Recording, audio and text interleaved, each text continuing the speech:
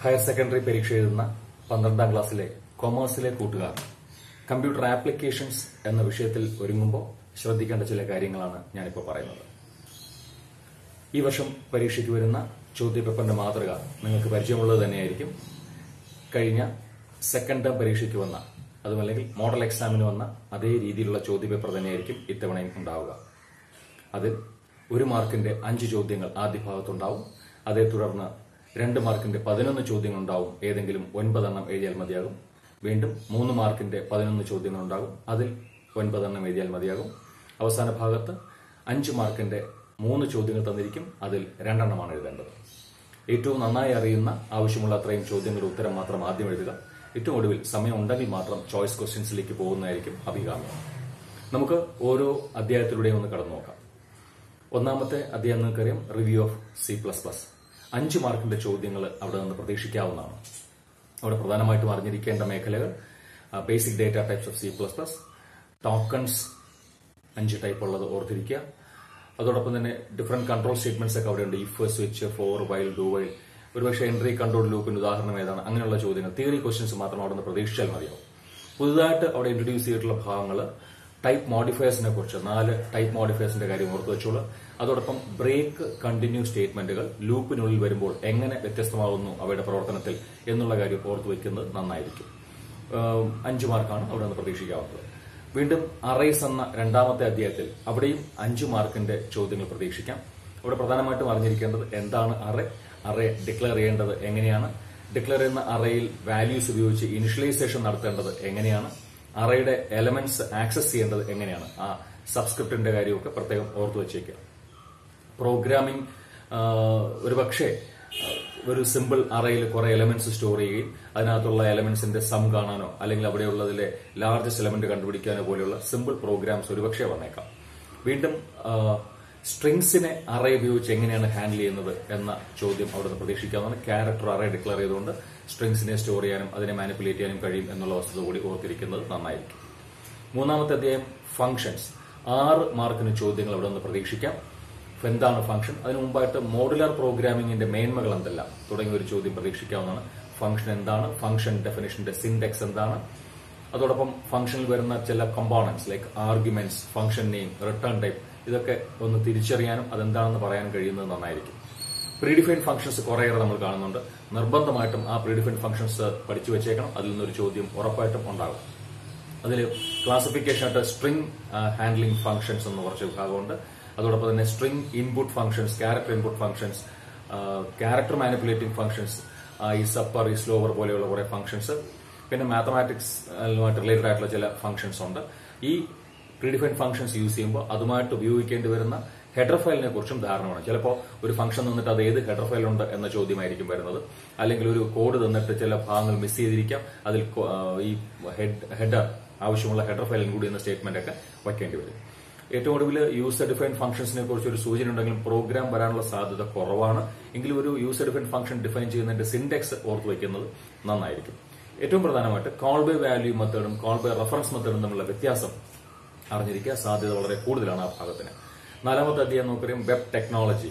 6 മാർക്കിന്റെ ചോദ്യങ്ങൾ അവിടെ നിന്ന് പ്രതീക്ഷിക്കാം. അവിടെ ആദ്യ ഭാഗത്ത് തിയറി ടൈപ്പ് ക്വസ്റ്റ്യൻസ് ആണ് പ്രധാനമായിട്ടും. എന്താണ് വെബ് സെർവർ, അതോടെ 2 types of communication over the web എന്ന് പറഞ്ഞിട്ട് client to server കമ്മ്യൂണിക്കേഷനും server to server കമ്മ്യൂണിക്കേഷനും എന്താണെന്ന് അറിഞ്ഞു വെച്ചേക്കുക. സ്റ്റാറ്റിക് വെബ് പേജസും ഡൈനാമിക് വെബ് പേജസും തമ്മിലുള്ള വ്യത്യാസം എന്താണെന്ന് അറിഞ്ഞു വെക്കുക. ക്ലയന്റ് സൈഡ് പ്രോഗ്രാമിംഗും സെർവർ സൈഡ് പ്രോഗ്രാമിംഗും തമ്മിലുള്ള വ്യത്യാസം എന്താണെന്ന് അറിഞ്ഞു വെച്ചേക്കുക. ക്ലയന്റ് സൈഡ് പ്രോഗ്രാമിംഗ് ലാംഗ്വേജിന് ചില ഉദാഹരണങ്ങൾ, സെർവർ സൈഡ് പ്രോഗ്രാമിംഗ് ലാംഗ്വേജ് ഉപയോഗിക്കുന്ന സ്ക്രിപ്റ്റുകൾക്ക് ചില ഉദാഹരണങ്ങൾ ഓർത്തു വയ്ക്കുന്നത് നന്നായിരിക്കും. 2ാം ഭാഗത്തേക്ക് വരുമ്പോൾ ചെറിയ വെബ് പേജസ് ഡിസൈൻ ചെയ്യാനുള്ള കുറെ ടാഗുകൾ പരിചയപ്പെടുത്തുന്നുണ്ട്. അതിൽ ഒരു HTML ഡോക്യുമെന്റ് എഴുതാൻ പറയുമ്പോൾ നിർബന്ധമായിട്ട് ഉപയോഗിക്കേണ്ട ടാഗുകൾ ഓർത്തു വെച്ചേക്കുക. ഏത് പ്രോഗ്രാം വന്നാലും ആ ടാഗുകൾ എഴുതി കഴിഞ്ഞാൽ തന്നെ കുറച്ച് മാർക്ക് അതിന് കിട്ടിയേക്കും.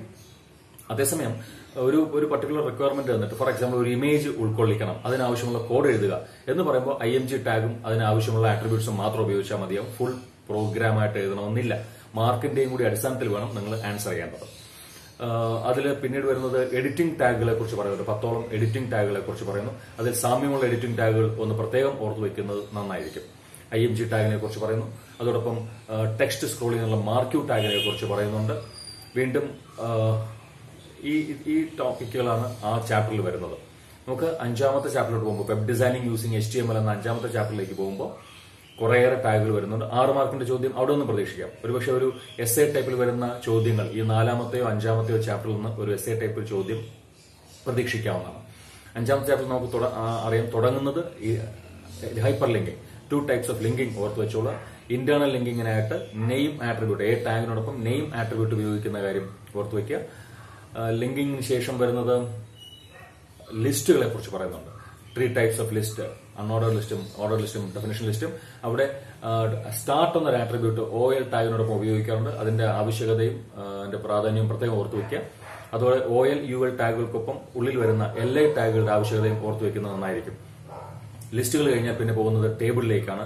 ടേബിൾ നിർമ്മിക്കാനുള്ള ഒരു കോഡ് എഴുതാൻ ആവശ്യപ്പെടാൻ ചാൻസ് കൂടുതലാണ്. അതിനകത്ത് റോ സ്പാൻ, കോൾ സ്പാൻ ഇത് ഉപയോഗിക്കേണ്ടി വരുന്നുണ്ടോ ഇല്ലയോ എന്നുള്ള കാര്യം പ്രത്യേകം ഓർത്തു വയ്ക്കുക. വീണ്ടും അതിനകത്ത് സെൽ സ്പേസിംഗ്, സെൽ പാഡിംഗ് ഇത് തമ്മിലുള്ള വ്യത്യാസം അല്ലെങ്കിൽ ഇതിന്റെ ഇമ്പാക്ട് എന്താണെന്നുള്ള കാര്യം പഠിച്ചു വെക്കുന്നത് നന്നായിരിക്കും. ടേബിൾ കഴിഞ്ഞാൽ പോകുന്നത് ഫോംസിലേക്കാണ്. ഫോം എന്താണ്, എന്തിനാണ് എന്നുള്ള കാര്യം. അതോടൊപ്പം different types of input controls ഫോമിനുള്ളിൽ വരുന്നത്. അത് ഇൻപുട്ട് ടാഗിനോടൊപ്പം ഉപയോഗിക്കുന്ന ടൈപ്പ് ആട്രിബ്യൂട്ടിൽ കൊടുക്കുന്ന വാല്യൂസിനനുസരിച്ച് മാറും എന്നുള്ള കാര്യം പ്രത്യേകം ഓർത്തു വയ്ക്കുക. നമുക്കറിയാം radio button, check box, buttons, text box, password തുടങ്ങിയതെല്ലാം അതിനകത്ത് വരാൻ സാധ്യതയുണ്ട്. ഒരുപക്ഷെ അതിന്റെ ടൈപ്സ് ഓഫ് കൺട്രോൾസിനെ കുറിച്ചുള്ള ചോദ്യം അവിടെ നിന്ന് പ്രതീക്ഷിക്കാം. ഫോംസോടുകൂടി ആ ചാപ്റ്റർ അവിടെ തീരുകയാണ്. 6-മത്തെ ചാപ്റ്റർ നമുക്കറിയാം ജാവാസ്ക്രിപ്റ്റ്. അതിനും ഒരു 6 മാർക്കിന്റെ ചോദ്യങ്ങൾ പ്രതീക്ഷിക്കാം. അവിടെ വാർ എന്ന കീവേഡിന്റെ ഉപയോഗം എന്താണെന്ന് ഓർത്തു വെച്ചോളൂ. അതുപോലെ സ്ക്രിപ്റ്റ് ടാഗ്, ജാവാസ്ക്രിപ്റ്റ് എഴുതേണ്ടി വരുമ്പോൾ സ്ക്രിപ്റ്റ് ടാഗ് ഉപയോഗിക്കുന്നു എന്നുള്ള വസ്തുത പ്രത്യേകം അറിഞ്ഞിരിക്കുക. പിന്നെ അതിൽ പുതുതായിട്ട് പറയാൻ 3 types of data ടൈപ്പുകളെ കുറിച്ചുണ്ട്. 3 data types: number, string, Boolean. അവിടെ ട്രൂ, ഫാൾസ് എന്ന വാല്യൂസ് ആണ് ബൂളിയനെ സൂചിപ്പിക്കുന്നത്. ഈ ട്രൂ, ഫാൾസ് കോട്സിനുള്ളിൽ, ഡബിൾ കോട്സിനുള്ളിൽ വന്നാൽ അത് സ്ട്രിംഗ് ഡേറ്റ ആയിട്ട് മാറുമെന്നുള്ള കാര്യം പ്രത്യേകം ഓർത്തു വെച്ചോളൂ. ട്രൂവും ഫാൾസും ഇൻഡിപെൻഡന്റ് ആയിട്ട് ഇരുന്നാൽ അത് ക്യാപിറ്റലോ സ്മോളോ ഒന്നും പ്രശ്നമല്ല. അത് ഇൻഡിപെൻഡന്റ് ആയിട്ട് ഇരുന്നാൽ മാത്രമേ ബൂളിയൻ കാറ്റഗറി ആയിട്ട് കൺസിഡർ ചെയ്യത്തുള്ളൂ. പിന്നെ അതിനകത്ത് വരുന്ന കുറേയേറെ ഓപ്പറേറ്റേഴ്സ്, അതിൽ എല്ലാം C++ നമ്മൾ പഠിച്ചിട്ടുള്ള കാര്യമാണ്. പുതുതെന്ന് പറയാനായിട്ട് പ്ലസ് ഓപ്പറേറ്റർ, 2 സ്ട്രിങ്ങുകളെ ജോയിൻ ചെയ്യാനായിട്ട് കോൺകാറ്റനേഷന് വേണ്ടിയിട്ട് ഉപയോഗിക്കുന്ന പ്ലസ് ഓപ്പറേറ്ററിന്റെ കാര്യം പ്രത്യേകം ഓർക്കുക. അത് നമ്പർ ആഡ് ചെയ്യാൻ ഉപയോഗിക്കും. അതോടൊപ്പം തന്നെ 2 സ്ട്രിങ്ങുകളെ കോൺകാറ്റനേറ്റ് ചെയ്യാൻ ഉപയോഗിക്കും എന്നുള്ള കാര്യം ഓർത്തു വയ്ക്കുക. പിന്നെ ഇഫ്, ഡു, വൈൽ തുടങ്ങി C++ പഠിച്ചത് നമ്മൾ 1-മത്തെ ചാപ്റ്ററിൽ റിവ്യൂ ചെയ്ത കാര്യങ്ങളെല്ലാം ഇവിടെ അതേപടി ഉപയോഗിക്കുന്നുണ്ട്. യാതൊരു മാറ്റവുമില്ല. പിന്നെ ജാവാസ്ക്രിപ്റ്റിലെ കുറെ പ്രീഡിഫൈൻഡ് ഫംഗ്ഷൻസ് വരുന്നുണ്ട്. ഇസ്നാൻ, ടു അപ്പർ കേസ് തുടങ്ങിയ ഫംഗ്ഷൻസ്. അവിടുത്തെ ചില ലെറ്റേഴ്സ് അപ്പർ കേസിലോട്ട് മാറുന്ന കാര്യം പ്രത്യേകം ഓർത്തു വയ്ക്കുക. നമുക്കറിയാം ഒരു നമ്പറിനെ ഡബിൾ കോട്ട്സിൽ ഇടുമ്പോൾ യൂഷ്വലി സ്ട്രിംഗ് ആയിട്ട് വരുമെങ്കിലും ഇസ്നാൻ ഫംഗ്ഷന്റെ കാര്യത്തിൽ അത് വ്യത്യാസപ്പെടുന്നത് പ്രത്യേകം ഓർത്തിരിക്കണം. ഇസ്നാൻ ഫംഗ്ഷന്റെ ഉള്ളിൽ ആർഗ്യുമെന്റ് ആയിട്ട് ഡബിൾ കോട്ട്സിൽ നമ്പർ തന്നാൽ ആൻസർ ഫാൾസ് ആണ്. അത് സ്ട്രിംഗ് ആയിട്ട് എടുക്കത്തില്ല. പ്രത്യേകം ഓർക്കുക, ഡബിൾ കോട്ട്സിനുള്ളിൽ നമ്പർ അല്ലാതെ ഏതെങ്കിലും ഒരു ക്യാരക്ടറെങ്കിലും ഉണ്ടെങ്കിൽ മാത്രമേ അത് ട്രൂ വാല്യൂ റിട്ടേൺ ചെയ്യത്തുള്ളൂ ഈസ്നാൻ. മറ്റത് നമ്പറായിട്ട് മാത്രമേ അതിനെ പരിഗണിക്കത്തുള്ളൂ കോട്ട്സ് ഉണ്ടെങ്കിൽ പോലും. പിന്നെ യൂസർ ഡിഫൈൻഡ് ഫംഗ്ഷൻസ് എഴുതേണ്ട രീതി, ഫംഗ്ഷൻ എന്ന വാക്ക് ഉപയോഗിച്ചുകൊണ്ട് ഫംഗ്ഷന്റെ പേര് കൊടുത്തുകൊണ്ട് ബോഡി കൊടുത്താൽ മതി. അത് ആ ഫംഗ്ഷനെ ഇൻവോക്ക് ചെയ്യാൻ ഇൻപുട്ട് ടാഗിൽ ടൈപ്പ് ആട്രിബ്യൂട്ടിൽ ബട്ടൺ കൊടുക്കുന്നു. ഓൺ ക്ലിക്ക് എന്ന ഒരു ആട്രിബ്യൂട്ട് കൂടി ഉപയോഗിക്കുന്ന കാര്യം പ്രത്യേകം ഓർക്കുക. ഓൺ ക്ലിക്ക്, മൗസിൽ നമ്മൾ ക്ലിക്ക് ചെയ്യുമ്പോൾ ഫംഗ്ഷനെ കോൾ ചെയ്യുന്നതാണ് പറഞ്ഞത്. ഇതുപോലെ മൗസ് ഇവന്റ്സിന്റെ ഒരു ലിസ്റ്റ് ആ ടെക്സ്റ്റ് ബുക്കിലുണ്ട്. ചിലതെങ്കിലും ഓർത്തു വയ്ക്കുക. On, mouse over, on mouse key down തുടങ്ങിയ ചില മൗസ് ഇവന്റ്സ് കൂടി ആ ടേബിളിൽ നിന്ന് നോക്കി വയ്ക്കുന്നതിന് ഈയിടയിൽ ചില ചോദ്യ പേപ്പറിൽ അങ്ങനെ കാണാനിടയായി. അതുകൊണ്ട് അത് നോക്കി വയ്ക്കുന്നത് നന്നായിരിക്കും. ജാവാസ്ക്രിപ്റ്റിൽ ഒരു പക്ഷേ ഒരു ഫോമിലെ ഡേറ്റ ജാവാസ്ക്രിപ്റ്റിനകത്തേക്ക് എടുക്കേണ്ടി വരുമ്പോൾ ഉപയോഗിക്കേണ്ട സ്റ്റേറ്റ്മെന്റ് ഓർത്തു വെച്ചോളാം. ഒരു വേരിയബിളിലോട്ടാണ് ആ വാല്യൂ അസൈൻ ചെയ്യേണ്ടി വരിക സാധാരണഗതിയിൽ. അപ്പോൾ ഡോക്യുമെന്റ് ഡോട്ട് ഫോമിന് ഒരു പേര് കൊടുക്കും. ഫോമിന്റെ നെയിം ആട്രിബ്യൂട്ടിൽ കൊടുക്കുന്ന പേര് form name dot text box name dot value. അങ്ങനെ ഒരു സ്റ്റേറ്റ്മെന്റ് ഉപയോഗിക്കാൻ പ്രത്യേകം ഓർത്തിരിക്കുന്നത് നന്നായിരിക്കും. ജാവാസ്ക്രിപ്റ്റ് കഴിഞ്ഞാൽ അടുത്ത ചാപ്റ്ററായിട്ട് വെബ് ഹോസ്റ്റിംഗ് ആണ്. അവിടെ ഒരു 4 മാർക്കിന്റെ ചോദ്യങ്ങൾ നമുക്ക് പ്രതീക്ഷിക്കാം. Different types of hosting methods, different methods of web hosting നമുക്കറിയാം. Shared, dedicated, virtual private server, VPS എന്ന വാക്കൊക്കെ പ്രത്യേകം ഓർത്തു വെച്ചോളൂ. അതിന്റെ ഫുൾ ഫോം ഒക്കെ ഈ 3 ടൈപ്പ് ഉണ്ട്. ഇതുകൂടാതെ ഫ്രീ ഹോസ്റ്റിംഗ്. അപ്പൊ ഇവർ തമ്മിലൊരു താരതമ്യമോ ഇത് ഓരോന്നിന്റെയും പ്രത്യേകത എന്താണെന്നൊക്കെയുള്ള ചോദ്യം ഉണ്ടാവാം. ഫ്രീ ഹോസ്റ്റിംഗിന്റെ ലിമിറ്റേഷൻസ് എന്താണെന്നുള്ള ചോദ്യം ഉണ്ടാകാം. അത് കഴിഞ്ഞാൽ different stages of web hosting. Web ഹോസ്റ്റിംഗിൽ പല ഘട്ടങ്ങളിലൂടെ നമ്മൾ ആ പ്രവർത്തനം പൂർത്തീകരിക്കുന്ന 4 സ്റ്റേജസ് ടെക്സ്റ്റ് ബുക്കിൽ പറയുന്നുണ്ട്. അത് പഠിച്ചു വെച്ചേക്ക്. ഒരു സിംഗിൾ ലൈനേ ഉള്ളൂ, അത് പഠിക്കാം. അതേ തുടർന്ന് അതിന്റെ അവസാന ഭാഗത്ത് FTP സോഫ്റ്റ്വെയറിന്റെ പ്രത്യേകതകൾ, അവിടുന്ന് ചില 1 വേർഡ് ക്വസ്റ്റ്യൻസ് ചിലപ്പോൾ വരാറുണ്ട്. SFTPയുടെ ഫുൾ ഫോം അല്ലെങ്കിൽ HTTPSന്റെ ഫുൾ ഫോം തുടങ്ങിയ കാര്യങ്ങളൊന്ന് ഓർത്തു വെക്കുന്നത് നന്നായിരിക്കും. അവിടെ വീണ്ടും ഹൂയിസ് ഡേറ്റാബേസ്, നമ്മുടെ ഡൊമൈൻ നെയിം രജിസ്റ്റർ ചെയ്യുന്ന ഡേറ്റാബേസിന്റെ പേര് ഹൂയിസ് ആണ്. ആ ഹൂയിസ് ഡേറ്റാബേസിനെ മാനേജ് ചെയ്യുന്നത് ICANN എന്ന ഓർഗനൈസേഷനാണ്. ഈ ഡീറ്റെയിൽസ് എഴുതുന്നത് എ റെക്കോർഡ്. ആ 3 വാക്കുകൾ എ റെക്കോർഡ്, ഹൂയിസ്, ICANN, അത് 3 അവിടെ ഓർത്തു വയ്ക്കുന്നത് നന്നായിരിക്കും. ഏറ്റവും ഒടുവിൽ ആ ചാപ്റ്ററിന്റെ ഭാഗത്ത് വരുന്നത് റെസ്പോൺസീവ് വെബ് ഡിസൈനെ കുറിച്ച് 1-2 സെന്റൻസ് എന്താണ് അതിന്റെ കോൺസെപ്റ്റ് അറിഞ്ഞിരിക്കുന്നത് എന്നാണ്. അതിന്റെ ഭാഗത്ത് ക്വസ്റ്റ്യൻസ് പ്രതീക്ഷിക്കാം. വീണ്ടും കാസ്കേഡിംഗ് സ്റ്റൈൽ ഷീറ്റ്, ഈ 2 ഭാഗങ്ങൾ കാസ്കേഡിംഗ് സ്റ്റൈൽ ഷീറ്റും റെസ്പോൺസീവ് വെബ് ഡിസൈനും ഒരു ഷോർട്ട് നോട്ട് പോലെ 2-3 സെന്റൻസുകൾ വാല്യൂ പോയിന്റ്സ് അതിനെക്കുറിച്ച് ഓർത്തു വയ്ക്കുന്നത് നന്നായിരിക്കും. 8ാമത്തെ ചാപ്റ്റർ നമുക്കറിയാം ഡേറ്റാബേസ് മാനേജ്മെന്റ് സിസ്റ്റം. അവിടുന്ന് ഒരു 6 മാർക്കിന്റെ ചോദ്യങ്ങൾ നമുക്ക് പ്രതീക്ഷിക്കാം. ആദ്യ ഭാഗത്ത് DBMSന്റെ അഡ്വാൻറ്റേജസ്, അത് DBMSന്റെ അഡ്വാൻറ്റേജസ് ആയാലും ഡേറ്റാബേസിന്റെ അഡ്വാൻറ്റേജസ് ആയാലും കൺവെൻഷണൽ ഫയൽ സിസ്റ്റംസിന്റെ ഡ്രോബാക്സിനെ എങ്ങനെ DBMS അല്ലെങ്കിൽ ഡേറ്റാബേസ് ഓവർകം ചെയ്യുന്നതെന്ന് ചോദിച്ചാലും ഉത്തരം ഒന്നേ ഉള്ളൂ. 5 പോയിന്റാണ് നമുക്ക് പ്രധാനമായിട്ട് പഠിക്കേണ്ടി വരുന്നത്.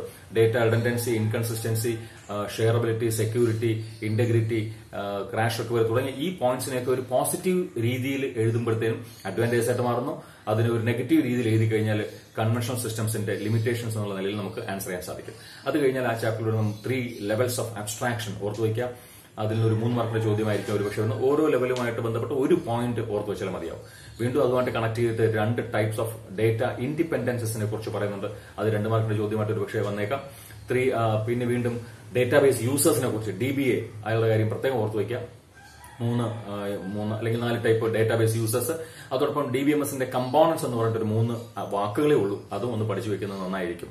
ഇത് കഴിഞ്ഞാൽ അവിടെ റിലേഷണൽ DBMSന്റെ കുറെ ടെർമിനോളജി, ഒരു 1 മാർക്കിന്റെ ക്വസ്റ്റൻ ഉറപ്പായിട്ടും ആ ഭാഗത്ത് ഉണ്ടാവും. റിലേഷൻ എന്താണ്, attribute, tuple, primary key, even keys, degree, cardinality, ഈ വാക്കുകളിലൊക്കെ എന്താണ് അതുകൊണ്ട് ഉദ്ദേശിക്കുന്നതെന്ന് ഒന്ന് ഓർത്തു വയ്ക്കണം. വീണ്ടും റിലേഷണൽ ഓപ്പറേഷൻസിലേക്ക് പോകുന്നു. റിലേഷണൽ ഓൾജിബ്രയിലെ ഓപ്പറേഷൻസിനെ കുറിച്ച് അവിടെ സെലക്ട് ഓപ്പറേഷൻ, പ്രൊജക്ട് ഓപ്പറേഷൻ, ഇത് രണ്ടും യൂണിയർ ആണെന്നറിയാം. പ്രത്യേകം ഓർമ്മിക്കുക, ഒരു റിലേഷണൽ എക്സ്പ്രഷൻ എഴുതാൻ പറയുമ്പോൾ select details based on A condition, ആ ചോദ്യം വരുമ്പോൾ മാത്രമേ സിഗ്മ ഓപ്പറേറ്റർ ഉപയോഗിക്കാൻ പാടുള്ളൂ. സെലക്ട് എന്ന വാക്ക് കണ്ട ഉടനെ സിഗ്മ ഉപയോഗിക്കരുത്. സെലക്ടിന് ശേഷം ഏതെങ്കിലും കോളങ്ങളുടെ പേരാണ് പറയുന്നതെങ്കിൽ അത് പ്രൊജക്ട് ഓപ്പറേഷൻ ആണ്. അവിടെ പൈ എന്ന സിമ്പിളാണ് ഉപയോഗിക്കേണ്ടത്. പൈയുടെ സഫിക്സ് ആയിട്ട് സ്പെസിഫൈഡ് കോളംസ് കൊടുക്കണം. പിന്നെ ബ്രാക്കറ്റിൽ ടേബിൾ നെയിം കൊടുക്കുക. പ്രത്യേകം ഓർമ്മിക്കുക, select details based on A condition എന്ന് പറയുമ്പോൾ സിഗ്മയും, സെലക്ട് കോളം നെയിംസ് പറഞ്ഞു കഴിഞ്ഞാൽ പൈ എന്ന സിമ്പിളുമാണ് ഉപയോഗിക്കേണ്ടത്.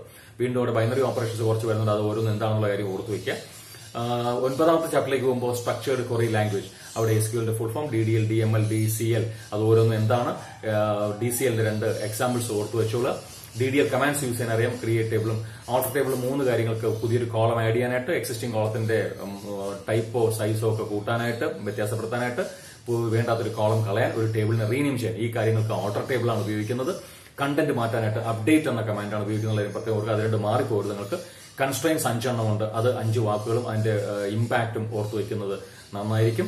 വീണ്ടും അവിടെ ഒരു ക്വറി 5 മാർക്കിന്റെ ഒരു എസ്സേ ടൈപ്പിൽ ഒരു ചോദ്യം ഇവിടെ ഈ ഭാഗത്തുനിന്ന് പ്രതീക്ഷിക്കാവുന്നതാണ്.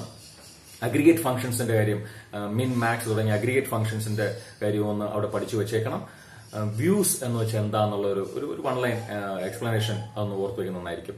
10ാമത്തെ ചാപ്റ്റർ ERP എന്ന് പറഞ്ഞിട്ട് അവിടെ എന്താണ് ERPയും BPR തമ്മിലുള്ള വ്യത്യാസം എന്താണ്, benefits of ERP, fundamental units of ERP, അതുപോലെ different stages of ERP implementation, ERP പാക്കേജസിനെ കുറിച്ചുള്ള കാര്യങ്ങൾ, പിന്നെ ERP റിലേറ്റഡ് ടെക്നോളജീസ്. ഇവിടെയൊക്കെ ആ ഓരോ സബ് ഹെഡിങ്ങുമായിട്ട് ബന്ധപ്പെട്ട് അല്ലെങ്കിൽ ഓരോ സ്റ്റേജുമായിട്ട് ബന്ധപ്പെട്ടൊക്കെ ഒരു 1 ലൈൻ എക്സ്പ്ലനേഷൻ ഓർത്ത് വെച്ചാൽ മതിയാവും. നമുക്ക് നന്നായിട്ട് മാർക്ക് സ്കോർ ചെയ്യാൻ സാധിക്കും. ഏറ്റവും അവസാനത്തെ ചാപ്റ്റർ നമുക്കറിയാം trends and issues in ICT.